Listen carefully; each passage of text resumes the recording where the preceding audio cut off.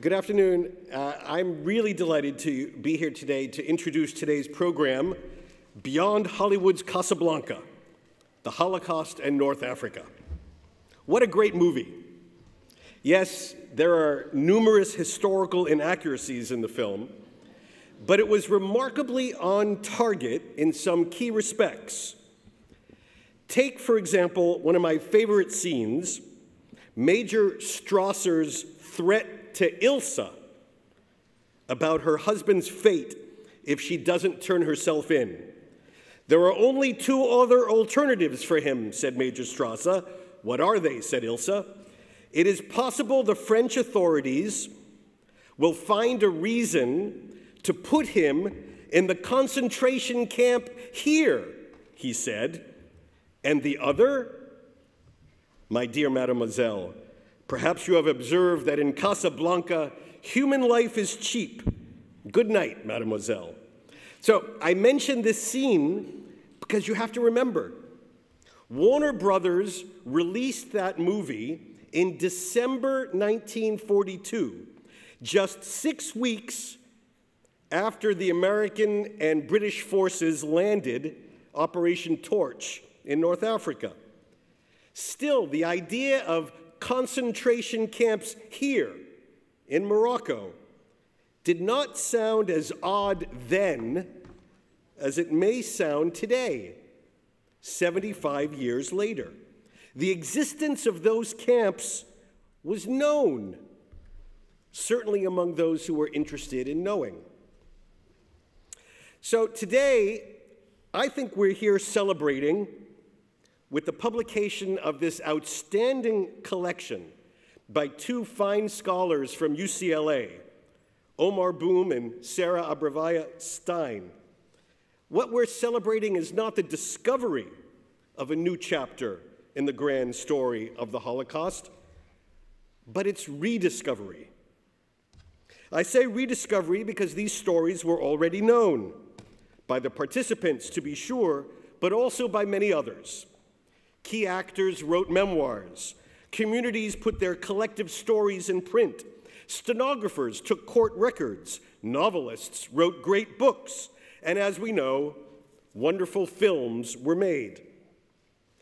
Even take the emotive issue of Jewish resistance.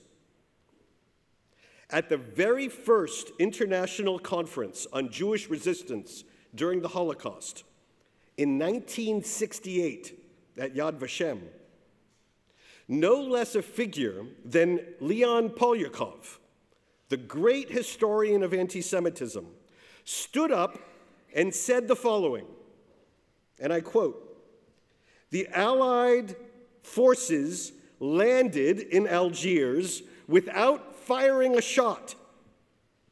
Thus the role of the small," he called them the Abul Qur group, a group of Jewish anti-fascist French patriots. The role of this small group was decisive in the World War at a critical moment. Here we have perhaps the most consequential story of Jewish resistance during the entire Second World War, a resistance that changed the course of the war, a story that was discussed by the greatest historians of the Holocaust 50 years ago. And how many people here have even heard of it? Thankfully, people are beginning to hear these stories again. I'm privileged to open this program because, I suppose, I was fortunate to play a role in this rediscovery. 18 years ago, this story became my story. I came to this as someone who knew something about the Middle East, but very little about the Holocaust. I came to this as someone with an inherently political rationale for my research, especially my focus on rescuers, namely a desire to open a post-9/11 bridge to Arabs and Muslims. Just a few months after those attacks, I moved to Morocco with my wife and kids and became obsessed with learning, seeing, doing, interviewing, traveling, walking every inch of the Holocaust experience in North Africa. I traveled deep into the Algerian-Moroccan desert to walk the same footsteps as thousands of Jewish, Spanish, and other anti-fascists imprisoned in those same Vichy concentration camps Major Strasser spoke about. I tracked down victims, rescuers, perpetrators on all sides, Jewish, Arab, Europeans. I rummaged through old government files, old archives, old newspapers, old photo albums. And the story I came away with was a profoundly human story, a story dominated by shades of gray, though with still powerful streaks of black and white. The book I wrote and the documentary I made with PBS that followed soon thereafter energized me to work with the Holocaust Museum here on ways to engage Arabs and Muslims, both at the government level and the popular level, to learn their history, their own history, to come to grips with the complex reality of what happened in their countries and their societies during World War II, and most importantly, to engage with them to join with others in the collective global commitment to never again. I want to congratulate the museum for all it has done and all it continues to do, from Morocco through Tunisia, all the way to Saudi Arabia. I'm privileged to serve as vice chair of the museum's Committee on Holocaust Denial and State-Sponsored Anti-Semitism. And I don't think I'm naive to say that the walls of denial in the Middle East, if they haven't quite crumbled, they are certainly shaky and riven with cracks and fissures. We have a lot of work to do, but the progress in recent years has been nothing short of revolutionary. On the academic level, I am really delighted, and more than a bit proud that over the past decade or so, scholars far more erudite, resourceful, and insightful than I have decided to devote their graduate work, and in some cases their careers, to exploring every nook and cranny of this once known but forgotten chapter of the Holocaust and North Africa. Omar and Sarah's terrific volume, reflecting the collective work of numerous scholars from around the world, is testament to the explosion of outstanding research, creative, innovative research, being done to rediscover this lost chapter of the Holocaust. And today, we get to hear directly from them about this exciting new body of knowledge. So, with that, it's my pleasure to turn the program over to Dr. Leah Wolfson, the Senior Program Officer at the Jack, Joseph, and Morton Mandel Center for Advanced Holocaust Studies here at the U.S. Holocaust Memorial Museum, as well as Omar Boum and Sarah Abervaya-Stein, to Dr. Wolfson, who will serve as the moderator for today's discussion. Panelists, please join me.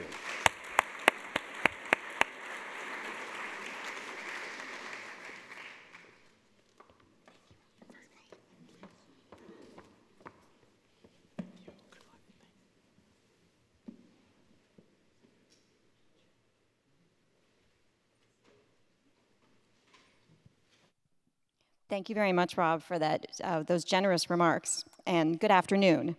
I'm honored to be with you today on behalf of the United States Holocaust Memorial Museum. I'd like to welcome our audience here in the auditorium, as well as those joining us on our live stream, both in the United States and around the world. Our conversation will last for about an hour, and then we will open it up for questions. Our panelists will also sign copies of their book after the program, which will be on sale in the lobby. Before we begin, as questions arise during this afternoon's program, I encourage you to write them on the index cards provided to you when you enter the theater. These will be collected throughout the program so that we can pose them to our experts at the end. I also encourage our audience who is tuning into the program from locations outside the museum to pose their questions during the program using the hashtag USHMM or AskWhy. I'd like to introduce our panelists for this afternoon. Omar Boum is Associate Professor of Anthropology at the University of California in Los Angeles. Sarah Abravaya Stein is Professor of History, Maurice Amato Endowed Chair in Sephardic Studies, and Sadie and Ludwig Kahn, Director of the Alan D. Levy Center for Jewish Studies, also at the University of California, Los Angeles. I'd like to pick up where Rob began. For many of us, our understanding of North Africa's connection to the Holocaust is drawn in part, at least, from that 1942 film Casablanca, but of course it's much more complicated than that. Can you help us understand North Africa prior to Hitler's rise to power? Okay, so I think before we delve into this question, the first thing I would like to do is to provide a general view of this region, sociologically speaking, as well as politically speaking. So when you think about North Africa at the time, before the 1930s, you're basically talking about a population of 10 million in Morocco. This is including Jews. About 8 million in Algeria. Around 2,800,000 in Tunisia, and I would say about 900,000 in Libya.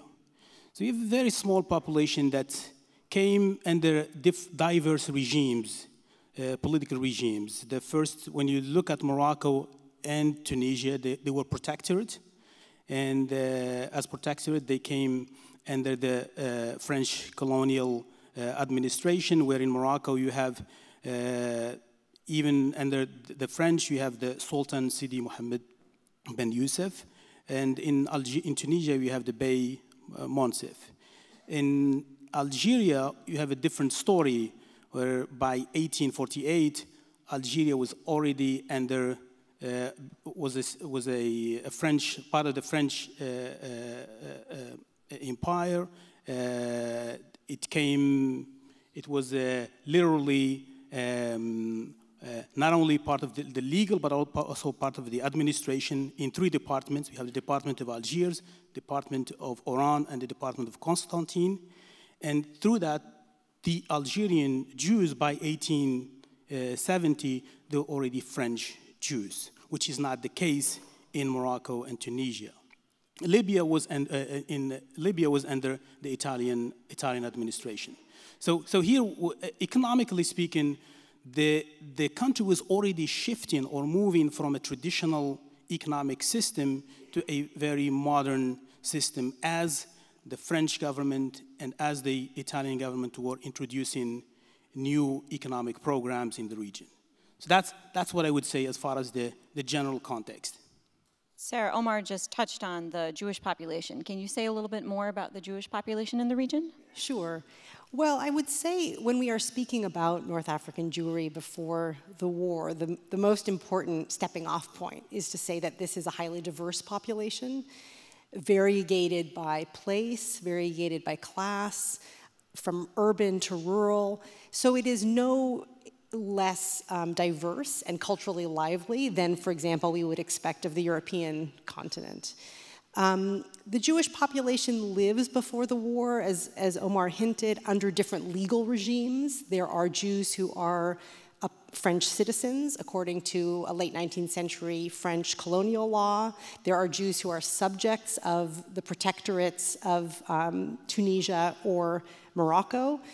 Additionally, we have intra-Jewish diversity in this region.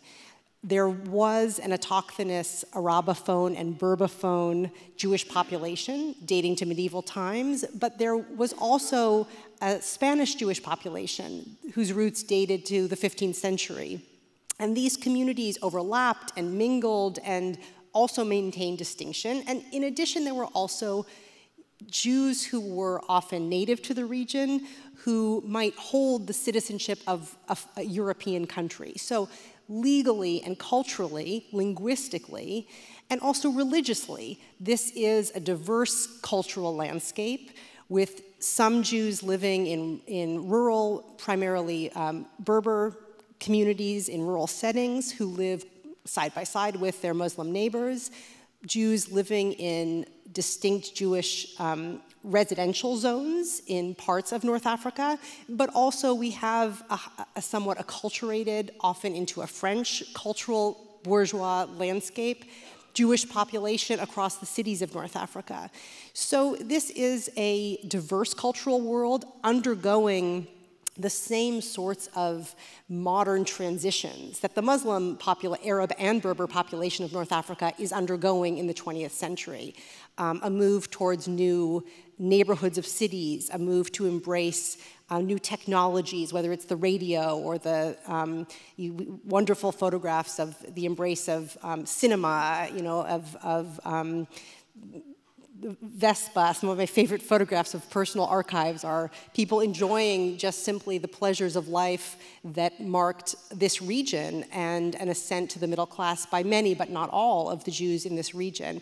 And so Jews and Muslims live intertwined lives. The extent of that intertwining depends on all sorts of factors, but they live intertwined lives across this region while also being wrapped up in a cultural landscape that has been for many years profoundly impacted by European colonialism and also by aspirational bourgeois norms that inclined people towards new forms of culture, new languages, new forms of entertainment, and so on.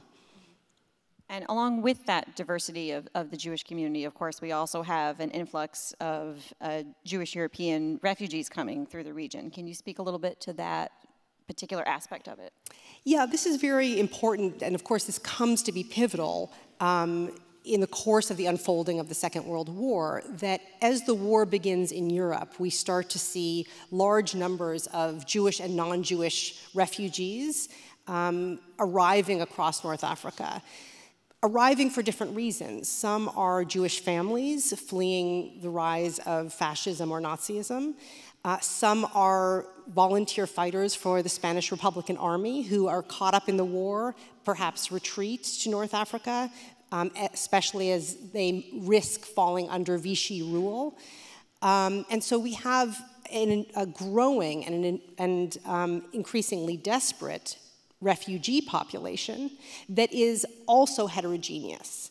Jewish, Christian, victims of political violence, people who have volunteered to fight for a political cause, but people who are displaced, who are looking for exit visas, looking for philanthropy, looking for, in many cases, the opportunity to reunite with families who have dispersed across the region and beyond.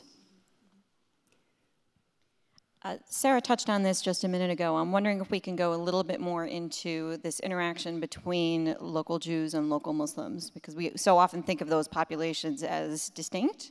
And one of the really interesting things about this region is that intertwining of stories and experiences. Yeah. I think when we talk about this relationship between Jews and Muslims across not only years and centuries, but I would say this is a long-standing tradition of not only in urban, but also in rural areas, where Jews, as one of the oldest Jewish settlements in the world, happen to be in this region. And I think over time that created this bond and this partnership and this collaboration between Jews and Muslims that with the coming of new generations after the Inquisition, it's been even reinforced, and it enriched this history of Jewish-Muslim relations mostly in urban areas, and at some point this came in conflict at some point with the local Jewish traditions, and it also enriched Moroccan, Algerian, Tunisian cultures, not only in terms of food, in terms of music, in terms of also of culture, which you see today. So all of these elements that over time really created a sense of a Jewish, not only Jewish history, but also a Jewish, North African Jewish culture, which still lives today, not only in these communities where we have a smallest number of these communities today, but even outside these communities. So definitely, as Sarah mentioned, with this coming of these European Jewish communities, not only during the war, but even prior to the war, you already have a strong Jewish culture that's been embedded in rural communities as well as urban communities. You cannot, for instance, in certain areas in the south of Morocco and south of Algeria, talk about a farming economy without the role of Jews. But also you cannot talk about a Jewish settlement and a Jewish presence without the role of Muslims. And that also, you can see it in legal systems, where Jews can actually shop around to go and figure out a way how to deal with legal cases by going to Muslim courts instead of going to Jewish court, and vice versa. And so you have that really rich tradition that I don't think you see it. You see it. It's as diverse, I would say, as that what happened in some European countries prior to the Holocaust. So given this really rich intertwining, when the war arrives, or at the very least when anti-Jewish laws and kind of officially entrenched racism in different ways arrives, how does the rise of anti-Semitism, racism, and ideology really, what does that look like in North Africa? How does that manifest itself? I think to think about anti-Semitism in North Africa, you have to go back to the different French departments in Algerian departments. You have to look at Constantine, you have to look at Algiers, you have to look at Oran. This is where the beginning, and I would say the first roots of this anti-Semitic tradition was basically began to rise. And it rose basically as not only mostly as a reaction to the Crimea Decree. By 1870, a lot of European, French as non-French settlers in Algeria did not appreciate the fact that Jews became citizens. So you have to look at the influence of people like Drummond and people like Renan and other French anti-Semites who've written about things that are anti-Jewish, and then the newspapers by 1880s allowed basically the expansion of this anti-Jewish discourse in different Algerian regions. And then you have the Dreyfus affair really made it a very, I would say, important issue that by the turn of the 20th century, you have a culture of anti-Semitism that became part of the administration, the French administration in Algeria.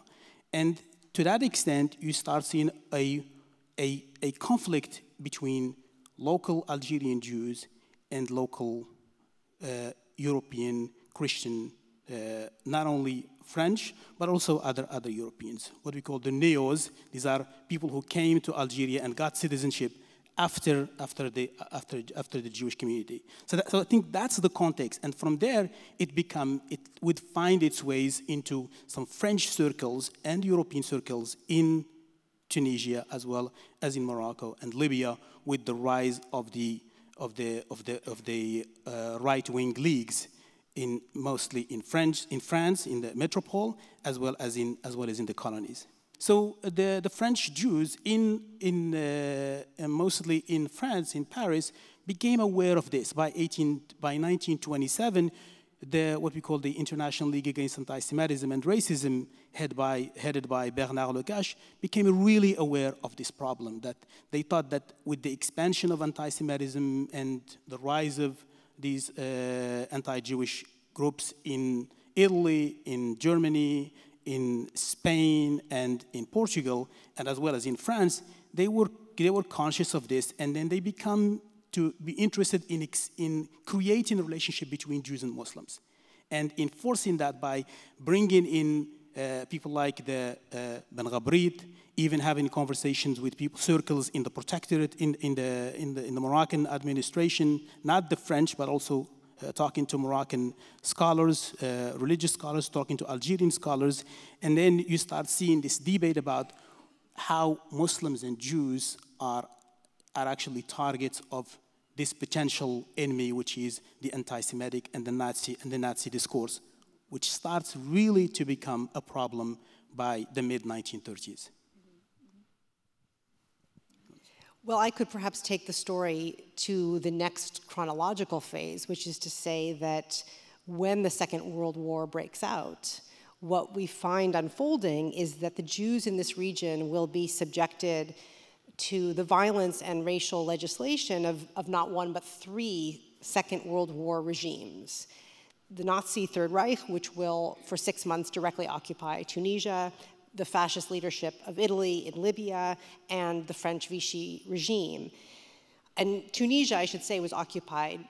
The boundaries continue to shift, occupied by Vichy at times, by the Nazis at times, during warfare, territory changing hands between the Allies and the Axis powers.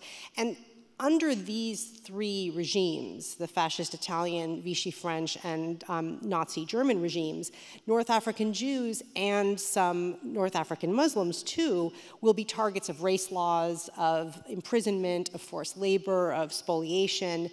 Most will not be sent to the death camps of Europe. We can talk about exceptions, if you like, in time, but there are exceptions, especially in Libya, where from which the Italians will deport Jewish holders of British papers. However, despite the fact that they will not be deported en masse, we do find that there are thousands of Jews in North Africa, some Muslims in North Africa, and Christians who perhaps were volunteers for the Spanish Republican Army, perhaps worked for the French Foreign Legion, who will be imprisoned in labor camps across North Africa and various forms of internment camps where they will be subject to forced labor, for example, on the site of a fantastical trans-Saharan railway project that the Vichy regime had first, and of course Robert Satloff talks about this in his book, the French had harbored a fantasy of building this railway since the 19th century to connect the Sahara to ports of exit on the Atlantic or the Mediterranean coasts. And across these camps we find, as I say, Muslims, Jews, and Christians all being swept up into a machine of imprisonment and forced labor. And many of the Jews who are imprisoned in these camps will be arrested as foreigners. And this perhaps brings us back to the motif of Casablanca. They're arrested as foreigners and deported under the rules, especially of the Vichy regime. So let's say a little bit more about that, because we think of the camp system, we don't think of the Saharan Desert for one thing. We don't think of that type of labor. We also don't think of kind of the multitude of nationalities that we're really looking at here. We saw some images that were directly related to those camps in the desert, but there were other types of camps as well, if we can expand on that a little bit. I think when we think about camps, we think about, I would say, three categories of camps. You have penal camps, detention camps, and forced labor camps. And so you got in different types of camps, as these refugees are basically fleeing Europe, they're basically faced with the sea. And then through the sea you got two options. You can go to Lisbon, and from Lisbon you will find your way either to the New World, to the United States, or to Latin America. A lot of refugees could not make it to the United States because of some restrictions at the time, as we can talk about that in Q&A. But and those who could not make it through Portugal, they would go through Casablanca, and that's why you have that's what Rob talked about in his introduction. So this trickling, which at some point became more of a flood, I would say. So it became with few people in the early periods of the rise of the Nazis, and then at some point it became a flood after France signed basically agreed to have the northern part of France under the Nazi rule. So as this flood would later on, you start seeing a triage of different groups. So that triage would begin with certain parts in sending a lot of these refugees to different camps, and then from there later on by 1942, you really start sending these different groups, sometimes between 200 to 250 refugees, mostly men, to these labor camps that are not only tied to, as Sarah mentioned, to these railroad systems that connect the Mediterranean to sub-Saharan Africa, and with the idea of connecting it to West Africa, but sometimes also they connect it to mines. And this is where actually you start seeing, by 42, you start seeing this pressure by the German government, the Nazi government, on the Vichy government to make these these mines like the coal and zinc and all these that are part of the machine, the war machine that Germany was trying to establish. There's a lot of work that needs to be done on this question, and I think Susan Miller probably is working on some of these points, but definitely I think this was part of the grand project that the Germans had as they started to put pressure on the Vichy government, on Pétain. So we've been talking about camps in North Africa proper. Can you tell us a little bit about any Jews, Muslims, or Christians living in North Africa who were sent to concentration camps in Europe? Sarah, you alluded to that just a minute ago. Right. So there were never mass deportations from North Africa to the camps in Europe. But North African Jews end up in camps in Europe through a variety of means and mechanisms. On the one hand, well, there are going to be multiple hands here, but on the one hand, there will be Libyan Jews who hold British passports who are deported, find themselves first being sent to Auschwitz and Bergen-Belsen, and some will return home after the war. We also have Jews who are North African who find themselves in France during the war. And some of these Jews will be deported. They may or may not have French citizenship. An example of this category would be someone that people may be familiar with, Victor Perez, who was a Tunisian Jewish boxer and world flyweight champion in 1931 and 1932, and along with many other North African Jews, finds himself in France in the moment of deportation and will be sent he's arrested in Paris, he is sent to the transit camp at Drancy, deported to Auschwitz, where he is forced to box for the amusement of the SS overseers. He will survive internment, only to die in a death march at the tail end of the war.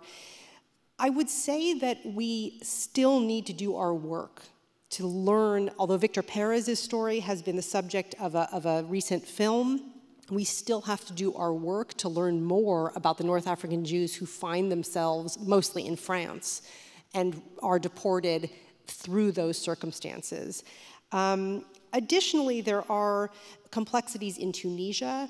The Italians in Tunisia had opposed, when the Italian authorities opposed the deportation of Jews who hold Italian citizenship from Tunisia, but in 1942, once deportations begin from Libya, there are additionally Jews from from Tunisia who get swept up in these deportation orders as well.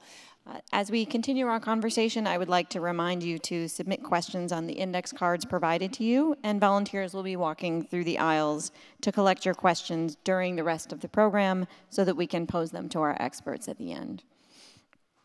To transition a little bit, Rob started us out on this point of thinking about resistance and rescue.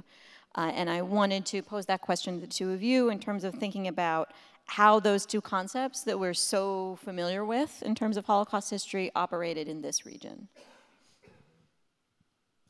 I think I would start by stating that we cannot, when we think about, and this is something that I would argue that a lot of research has to be done on, and because when we think about the question of resistance, I don't think it's only individual. I think there is a communal form of resistance too.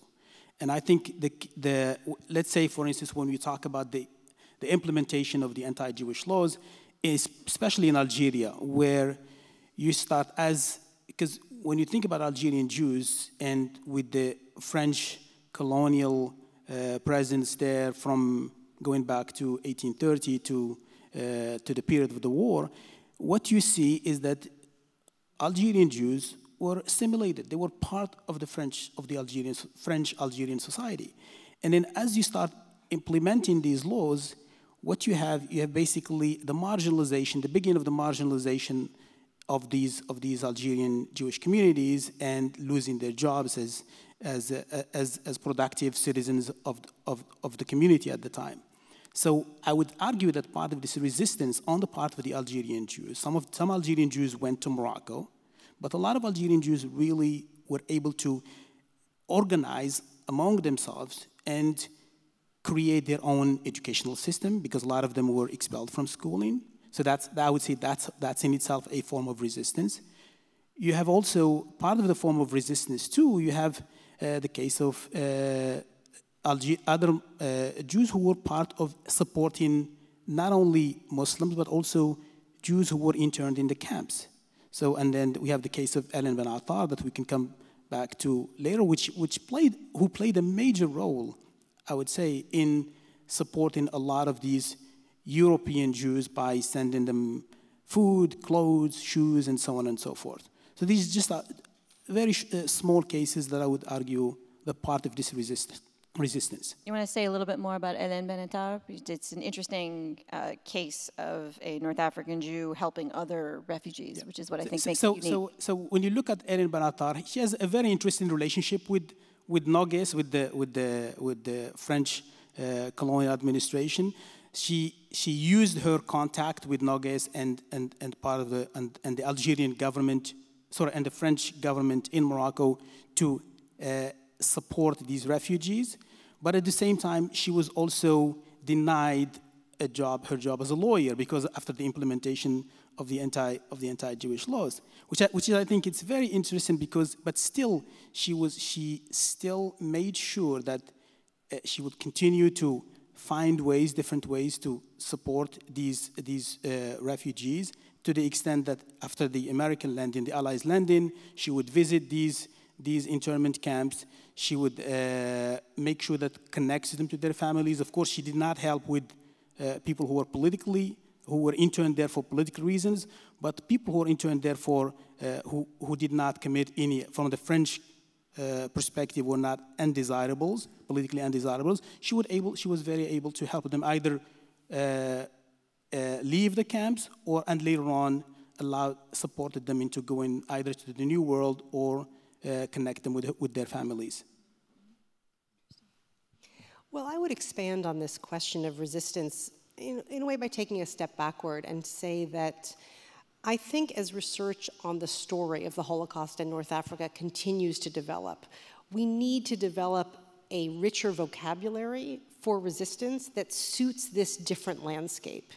I think resistance we will have to allow it to mean different things in this setting where the shape of war was different and the shape of racial laws and internment and forced labor was also different. And of course, the human lay of the land is different as well. So I think that we are still working towards a vocabulary unique to the North African setting that adequately describes the variety of forms that resistance took. One of the things that Omar and I are continuing to investigate now is the subtler forms of resistance and a struggle to retain a sense of humanity in the forced labor camps, and the way in which the pursuit of objects like shoes, the making of art, the attempt to create gardens, we find, the way in which these phenomena manifest as means of retaining humanity and resisting an oppressive regime, these find echoes in Europe, of course. In some ways, they are versions of a familiar pattern. But I think that we need to create new categories, new ways to understand this story that emerges organically from the North African context, rather than borrowing concepts from what we know to be true of Europe and pasting them there. I mean, one could also mention that there are Jews involved in some of the military campaigns, including Operation Torch, who work for the Allies. There are rabbinical authorities who refuse to hand over lists of communal property. Some of these, I would say, accord with somewhat more classical definitions of resistance. But I think there is also a rich cultural world of manifestations that we have yet to fully understand.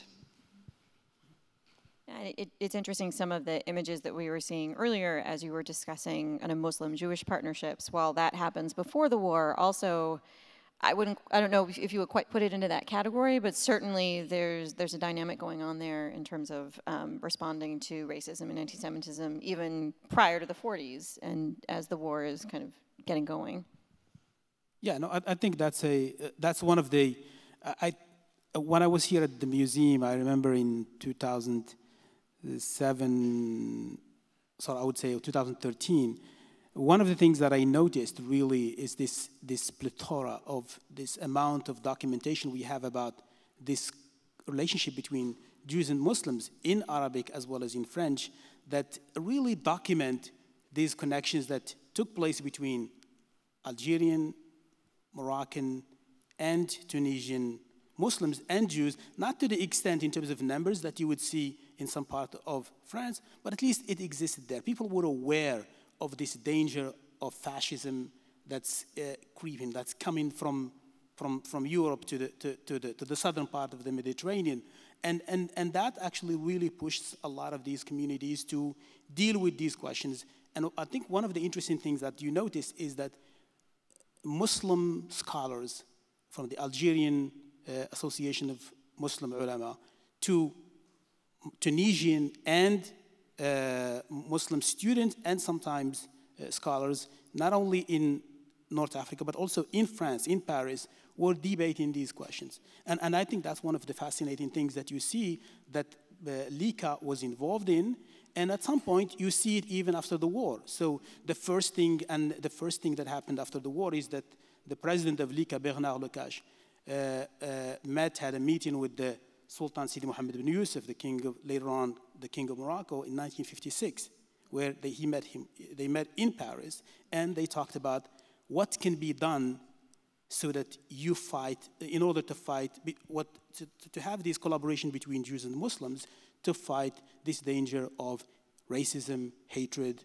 anti-Semitism, and what we see today, even Islamophobia in the world. So I think that's one of the things that was really interesting in the 30s, and it will become part of what happened post-war.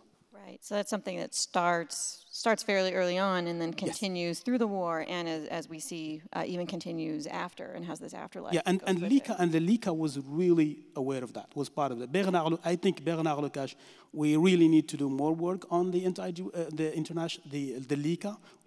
I think more work needs to be done in order to really highlight these partnerships, which were sometimes flawed because at some time it became about economics, because a lot of the indigenous Algerian and Moroccan and Tunisian Muslims didn't have the same opportunities that Jews had at the time. So people were aware of the economic disadvantages and the LICA was trying to figure out a way how to support indigenous Muslims to find jobs, especially given the fact that we're talking about the 1930s, we're talking about the challenges that both communities were going through, Muslims and Jews. So the LICA was trying to do that.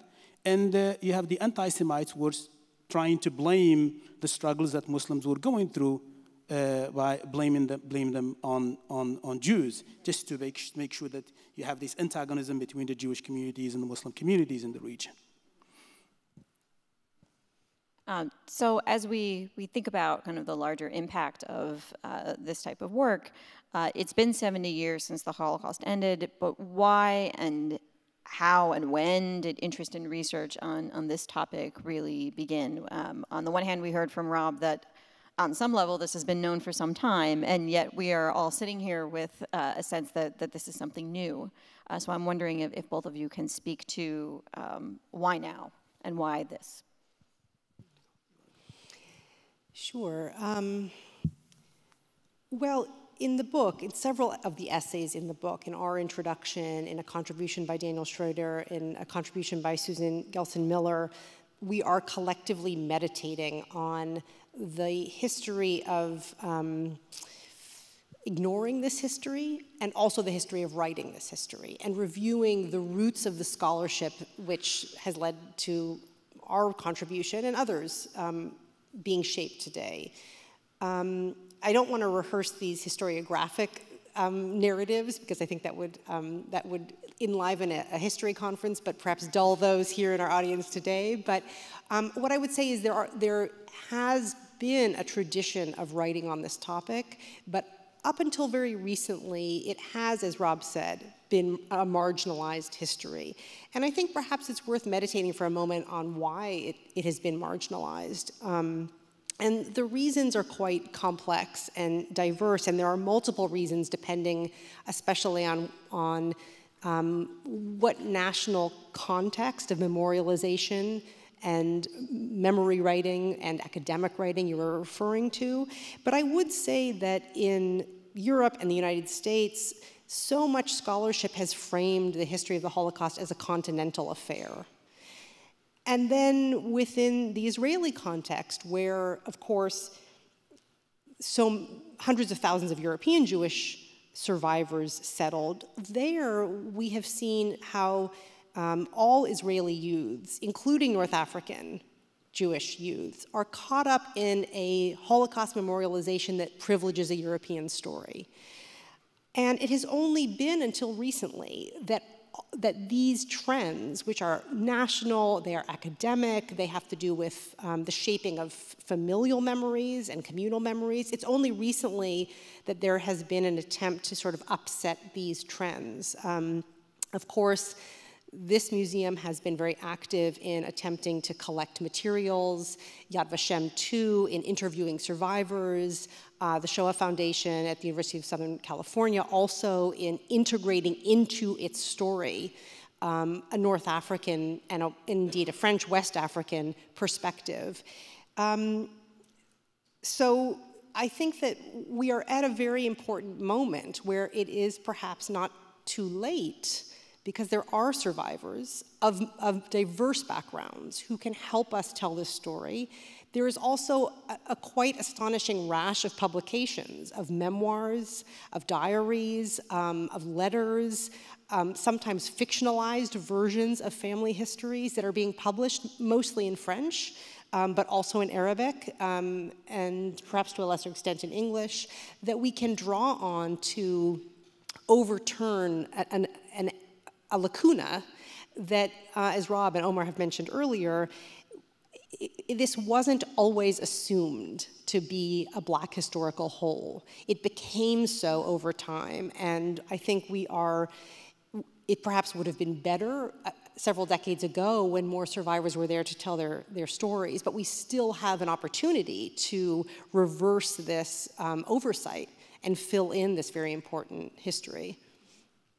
Yeah, I think I'm going to put my Moroccan and American hat here at the same time. So for me, as a Moroccan scholar, I think it's really Jewish studies in Morocco. It's a very interesting stage right now, where you don't only have to. There is a revival, or at least more interest in the study of the Jewish communities of Morocco, but also at the same time there is an interest in the study of this chapter of World War II. Now, it's coming from a national perspective where people are trying to figure out what role the Sultan Sidi Mohammed bin Yusuf played in this period. But at the same time, there is also an interest on the part of scholars to figure out exactly how to not only to teach about this period, given the interest also coming from the top in the Moroccan state, as far as this story itself, but also how there is an interest also among scholars to really engage this topic, which has always been marginal. So there is, I think, of course, with an interest that's been, I would credit a lot here the work that Rob has done in 2006 and what the museum did in 2007, the first workshop that was done by the museum in 2009, but also there is really a push from the top, from certain circles in North Africa, including mostly, I would say, in Morocco and Tunisia, where people are really interested in this topic for the sake of figuring out exactly how we can teach World War II to a new generation of students, as well within high school, as well as within universities, to think about the issues that are connected to, I would say, racism, to human beings, and how we basically marginalize human beings, how we include human beings in national project. So I think, for me, that's interesting. And as we think about this as scholars, writing books, academic books, we're also trying to think about this as educators. And the mission of museums, as well as the mission of universities to educate this new generation, is for us part of this project. So, Omar, it's a great segue to kind of thinking about our final question and wrapping this part of our conversation up is thinking about the impact of this research and why what the study of North Africa brings to the Holocaust as much as what the study of the Holocaust brings to this region, right? And kind of thinking about how both of these subjects enrich each other and what new things we know and how we know them in relation to thinking about a history that was previously, we can call it forgotten, we can call it a footnote, but didn't have the kind of attention that it's starting to get today. Well, I would begin to reflect on that question by noting that really ever since historical writing about the Holocaust began, which was just really, you know, as the conflict is still unfolding, we see historical writing, of course, beginning. But ever since then, the conceptual and the geographic boundaries of Holocaust history have been expanding.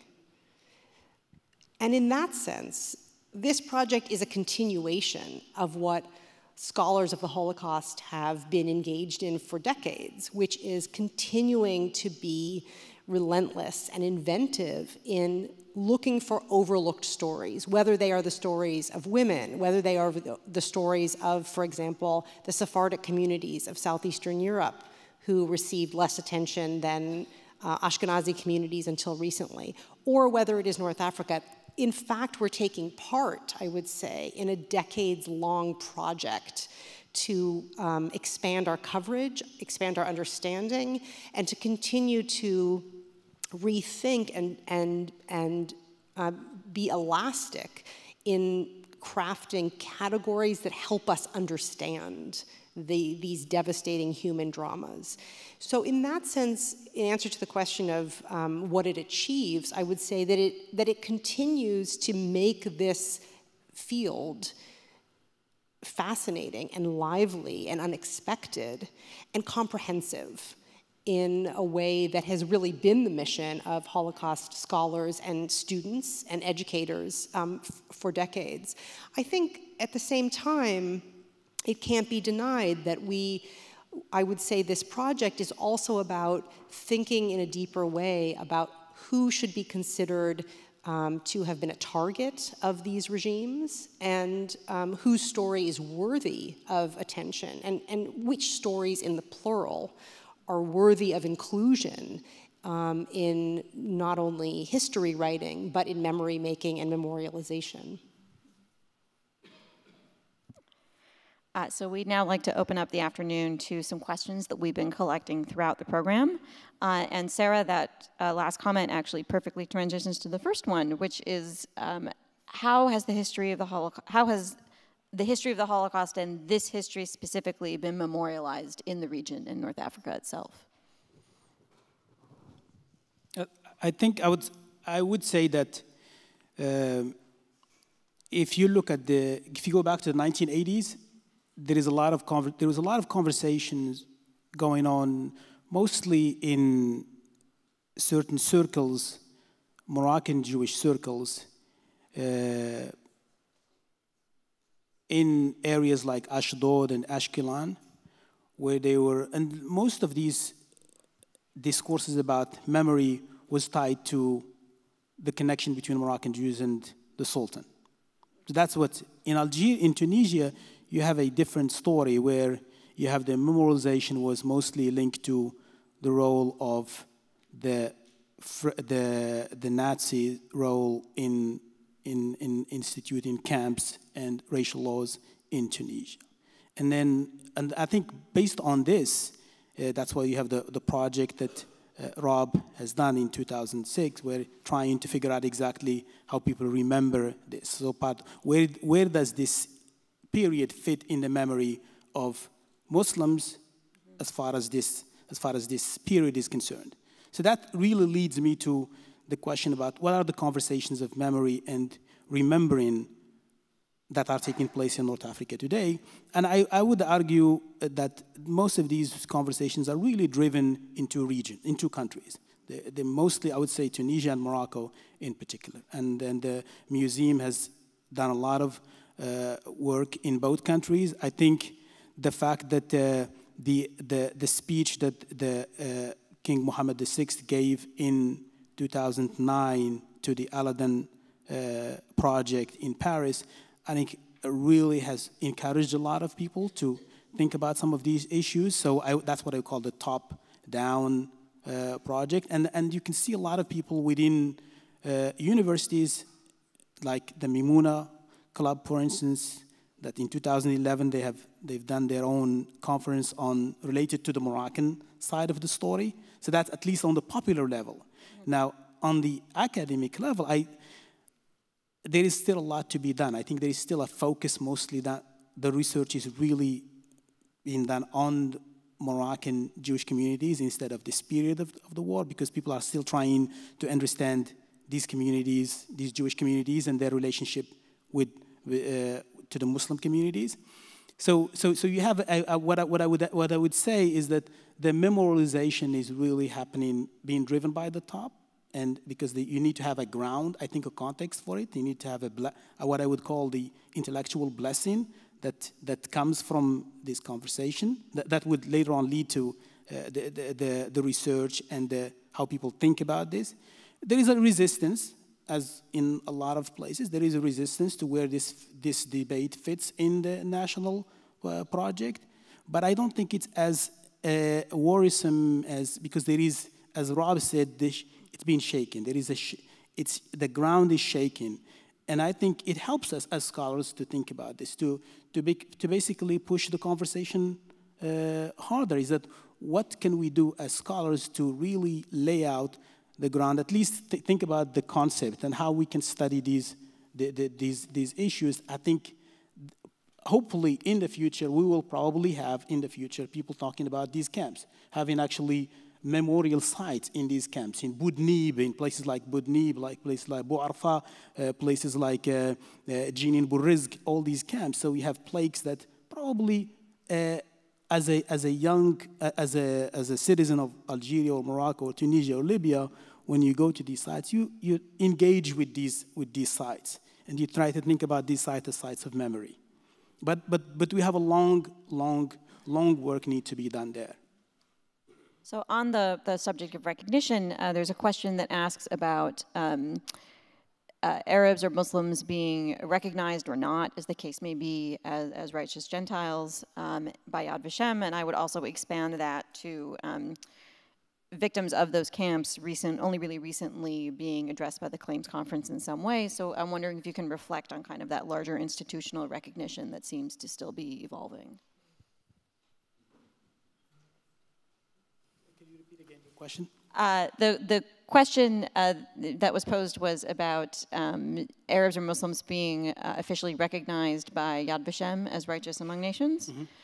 Or I would expand that to say being recognized a little bit more broadly. And I was also posing the potential question of victims from this region being recognized by the Claims Conference. So more broadly speaking, official recognition.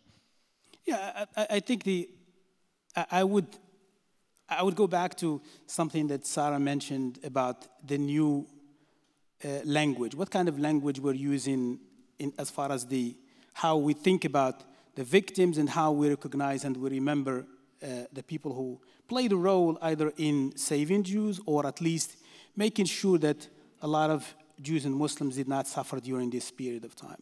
So, and for me, I understand there is a logic as far as certain museums like Yad Vashem about what kind of language is used, and that I think probably that's, I don't think I'm stating something that's not secret here. That's what Rob has been dealing with as far as the Yad Vashems. And so I think there is a debate about how to approach this and how to define who is a victim and who has been somebody who how do you define somebody who protected a Jewish family or a Jewish internee in this.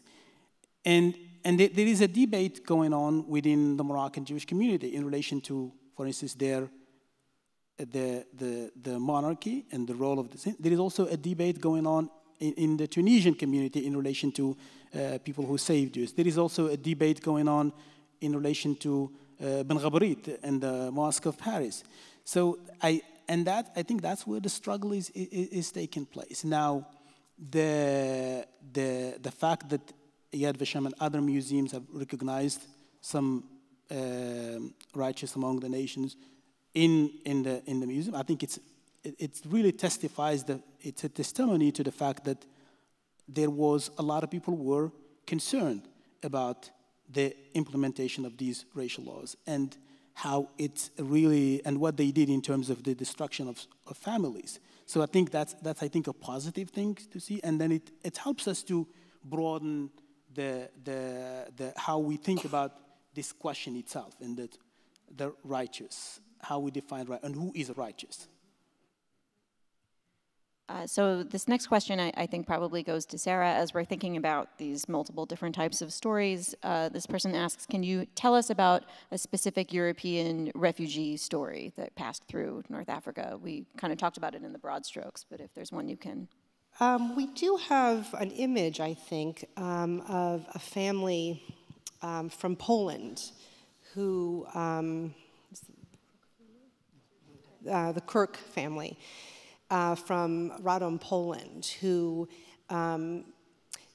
strategically dispersed in the course of the war. And there has been a family history written, a fictionalized version of the family history, describing how different members of the family sought refuge in different locations and journeyed through complex and diverse itineraries. The map gives you a sense of the reach that the family had to incline towards to seek rescue and to seek shelter.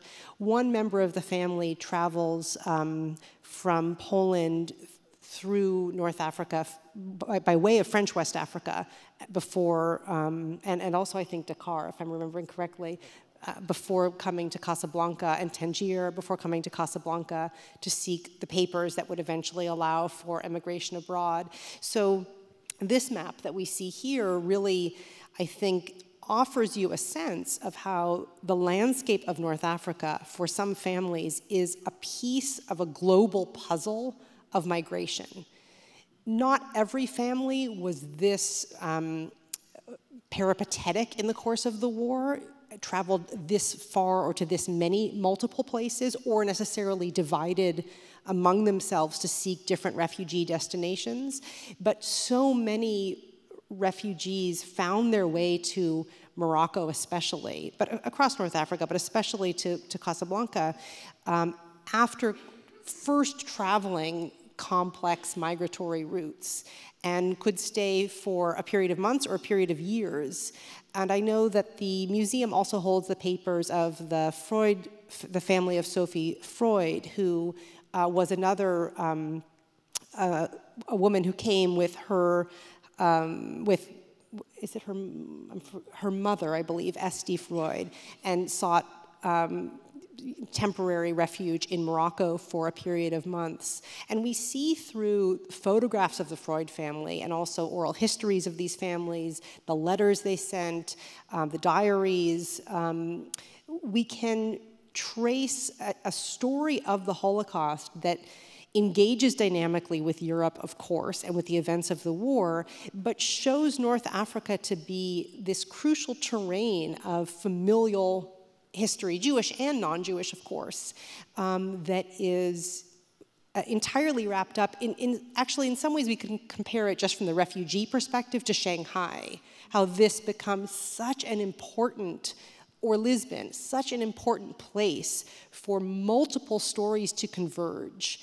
And these stories will last an unpredictable amount of time. Of course, what is different about North Africa from Shanghai or Lisbon is that these refugees were vulnerable to arrest in this space of refuge, vulnerable to arrest as foreigners and as suspect enemy aliens. Not only arrest, of course, but deportation to camps. So it is a complex place of refuge, and in that sense, of course, is entirely different from the other sites I mentioned. Yeah, and I think it reminds us quite what a global history we're dealing with, right? As the two of you have spoken about throughout this afternoon, we so often think about this as a European story, and even more specifically, a Central or Eastern European story. And a lot of what these stories, these refugee stories in particular, but really all of what we've been talking about, is not just expand the map, but remind us of the global reach of what was going on during this period in a lot of, I think, really important and impactful ways. We have another question about what the long-term impact of Jewish-Muslim relations were based on the wartime period. So do we see, and Omar, you started to point to this with your remarks about Lika and their activities that stretched, in some cases, well into the 50s. But what do we see as the result of those interactions during that period, some alliances, some not? If you could speak a little bit more to that. I think most of these alliances were really taking place in Algeria. I don't think, and as I said, given the history of anti-Semitic discourses and anti-Semitic activities that were taking place, and sometimes acts of violence against Jews. So if you look at, for instance, between the 1920s and 1934, with the Constantine event, basically targets against the Jewish communities of Constantine, those you have over 60 events just in Constantine, and I think that really pushed, as I said, the Lika to really figure out a way how to bring together Muslims and Jews. So I would say the 1930s were really the moment where these relationship existed. Unfortunately, by June 1940, with basically the Hitler's army taking over France, those basically activities ceased to exist. So you have to wait till the period after the war, and after the war, nothing. I would say not a lot has been done after that. So I would say between 1936 and 1938 was a moment, was a golden moment as far as these alliances, especially as the Lika, the Bernard Locache came to Algeria and Tunisia and Morocco. You have a lot of chapters that were created, included Jews and Muslims. Not a lot of Muslims, given the fact of because a lot about class, so it has more Jews than Muslims. And as I said, by 1939, 1940. Those activities plummeted because you have almost 1 month after the Pétain takes over, you have the implementation of the first anti-Jewish laws, and then 1941 you have the implementation of the second anti-Jewish laws, and that basically would eradicate all those alliances. We have another question that speaks specifically to the Libyan context. We talked about it just a little bit in terms of those refugees, but Sarah, maybe this goes to you if you can say a little bit more about Libyan Jews during the period and how this persecution played out for them a little differently in some cases than in other parts of the region. Well, Libya is such a complex site because the battle lines are shifting constantly, especially in the south. So it's very contingent on the moment in war in which you find yourself.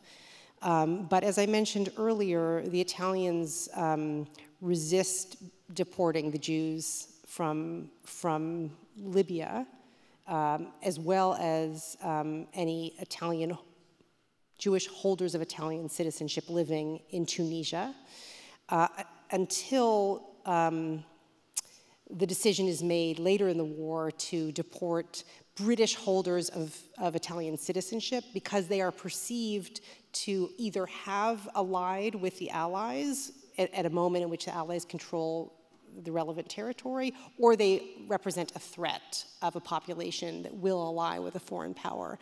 And so there was an image showed earlier of some of the Jews in Libya who are deported, but to be clear, they are not deported because they are Libyan Jews, but because they are Libyan Jews who hold British papers. So this terrain is just immensely nuanced because of the shifting borders of war. Do you want to add to that? Yeah, thank you. And for our last question, I wonder if one or both of you could say a little bit about Jews in the region today, or in some cases the memory of Jews in the region today, and kind of where we are post-48, really post-68. And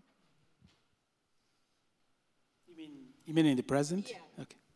Yeah, I'll go back to the numbers. I think the numbers speak for themselves. So in the 30s, you have about 240 to 270,000 Jews in Morocco, and about 140 to 150,000 in Tunisia, 80,000 to 100 in Algeria, 80,000 to 100 in Tunisia, and I would say 40 to 50,000 in Libya.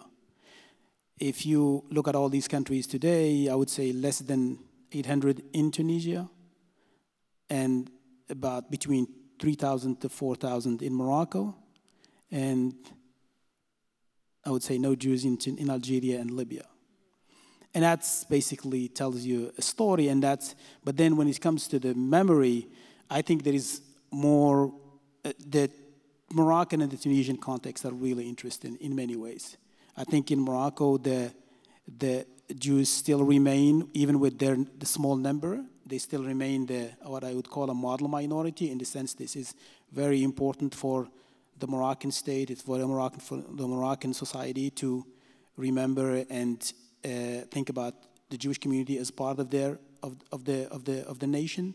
It's being showcased even in the new constitution and all. Well, I would say the same thing in Tunisia too, despite the struggle. But you have difficulties still, I think, that the communities are going through, because with the numbers, there is more pressure sometimes on the community, especially in times of what goes on today in the world. So I think that puts sometimes the community, a lot of pressure on the community. But at the same time, I think there is an internal dynamics in terms of how the community also thinks about home. So you have a lot of return on the part of the Tunisian, largely in the part of the Tunisian and the Moroccan Jewish communities, given the fact that you have a diaspora all over the world, and given the nature of Judaism in this part of the world, and the idea of Hilulat and the celebration of shrines, and that's an integral part of what it means to be a Moroccan Jew or a Tunisian Jew.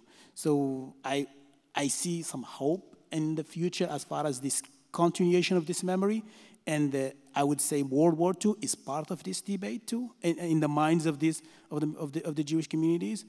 But there is also a lot of pressure on them, because as the community is getting older and older, the numbers will continue to go down, and as these communities also, the youth are leaving. So what the struggle that the states are facing is how to make sure that this memory lives on, and that's why there is a project of museums. The museums in Tunisia, the museums in Morocco. Morocco, you already have a museum in Casablanca, but there is a project of building 3 more museums, one in Tangier, one in Marrakesh, and one in Essaouira, to represent all this diversity. There is a similar project, I think, going on in Tunisia. There is a discourse about even going on in the public radio and the media, where you have now a program in Moroccan Arabic about the people of the Mellah, the people of the Jewish neighborhood, that has been going on in the last 6 months. So there is, I would say, there is an interesting thing happening at the level of museum, radio, the media, but there is still a struggle to educate a new generation of youth about what it means to be Jewish in Morocco. And I think that's people like the Mimouna Club, these are generations of youth, Moroccan youth, are trying to figure out, and they're collaborating with Tunisian members of the Tunisian civil society.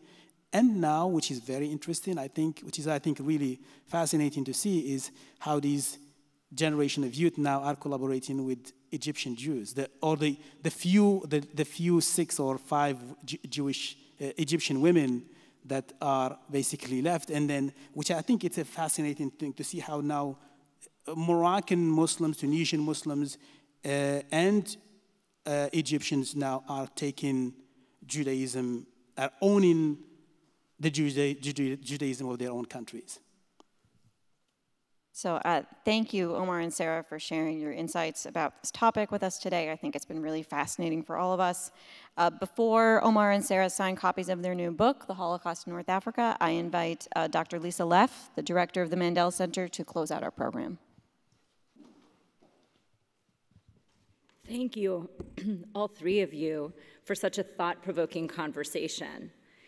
It's difficult to believe that as recently as 10 years ago, when you talk about that first symposium, North African Holocaust history was so little known. Now we know that the Holocaust had much greater impact than we did then. In Algeria, Morocco, Tunisia, Libya, there was anti-Semitic legislation, forced labor, there was resistance, rescue. All of these, of course, took place within a context that was different than what we usually hear about in this space. When we hear this history, we have a better understanding of the region and a better understanding of the Holocaust. This museum has worked hard with our partners like Sarah, Omar, Rob, to bring the history of the Holocaust in North Africa to the attention of scholars and to the attention of the public. We support research scholars and educational programs, and we're also working on creating a large archive to support our work in this area, and you've seen some of the photos that come from those efforts.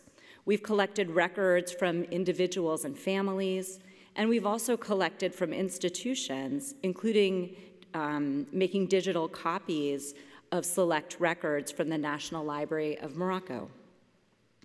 We've also created resources on the topic, also in collaboration with leading scholars in the field. Omar and Sarah have themselves recently added several valuable articles to our online Holocaust encyclopedia.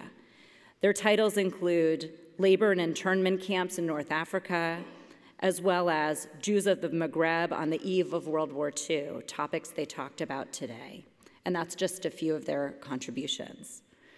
Also, Experiencing History, which is our digital primary source tool for the college classroom, includes sources that speak to the plight of North African Jews during the Holocaust.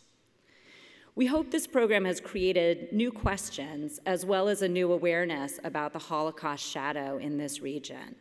We encourage you to take a look at the museum's resources and to donate materials for future research in the area. Please note that Professor Stein and Professor Boom will be available to sign copies of their book up in the lobby. Thank you so much for joining us, and have a nice afternoon.